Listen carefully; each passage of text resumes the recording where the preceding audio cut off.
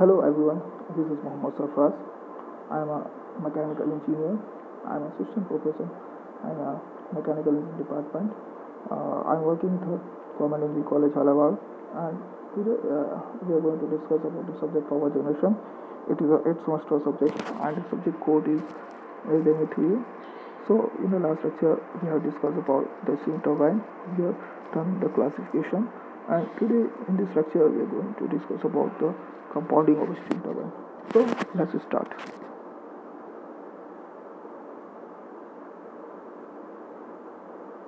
So here is a method of reducing rotor speed, which is also called compounding. As you know that rotor speed is very much important. Okay, so steam generation and producing electricity is directly proportional to its rotor speed. So we need to slow down the speed. As we know that practically the speed of the rotor blades and shaft is very much high. That's about 30,000 rpm. In this RPM, this is not practical use. In this type of speed, in this high speed, we can't generate electricity and we can't use for our purpose. That's why to reducing this speed, we are using some methods. That's why compounding of method. Here is therefore essential to incorporate some improvement for practical use and also to achieve high performance, right? So this is possibly by making use of more power or sorts of nozzle and rotor in a series key to the shaft to either the steam pressure or the jet velocity is observed by the turbine in stage. This is called compounding of turbine, right? So the high rotation speed of the turbine can be reduced by the following method of compounding. First, the velocity compounding. Second, the pressure compounding, and third is the basic both combination of both, that is pressure compounding and velocity compounding. Okay,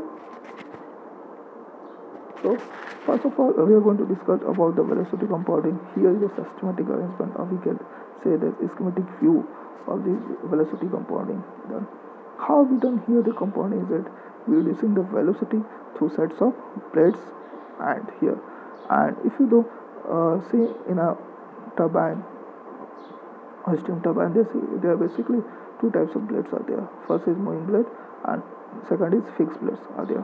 In a velocity compounding, you can see the variation of pressure and velocity diagram there.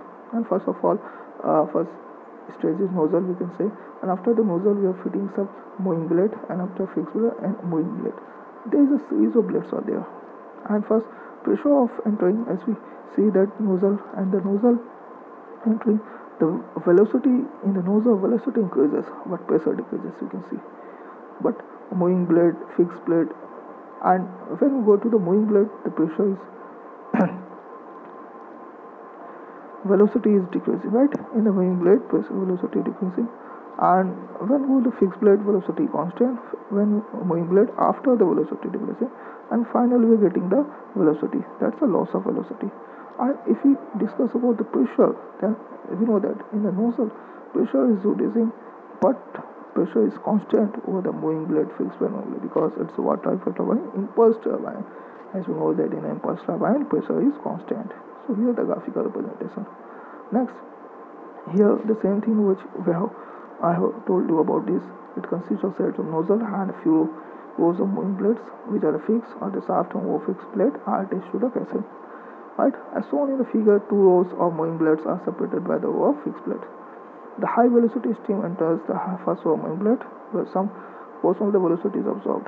Then it's entered in the ring of fixed blades, where the direction of the steam changes to suit the second row of moving blades. There is no change in the velocity as the steam passes over the fixed blade. The steam passes on the second row of moving blades, where the velocity is further reduced. Thus a fall in the velocity occurs every time where the steam passes over the row of moving blades. The steam thus leaves the turbine with a low velocity. The variation of pressure and the velocity of steam as it passes over the moving and fixed blade is shown in a figure. It is clear from the figure that the pressure drop takes place in a nozzle, and there is no pressure drop possible according to the moving blade and fixed blade. This method of velocity compounding is called the Curtis turbine, and after it was proposed by C.G. Curtis, because this is proposed by and this is developed by the C.G. Curtis, that's why it is also called the velocity compounding steam turbine, is also called Curtis turbine. So you need to remember this velocity compounding is Curtis turbine. So see the advantage. There are following advantages are there. First is inverter has less number of stages, hence less initial cost. Okay, so we are using as compared to other turbine, here cost is less, and next is when required less space. Third is the system is reliable, easy to operate, right? Next, follow pressure in the nozzle considerably, so the turbine itself need work high pressure sounding, and the turbine housing need to be very strong. Right? If you see the disadvantages are there, first more friction losses due to very high velocity in the nozzle, right?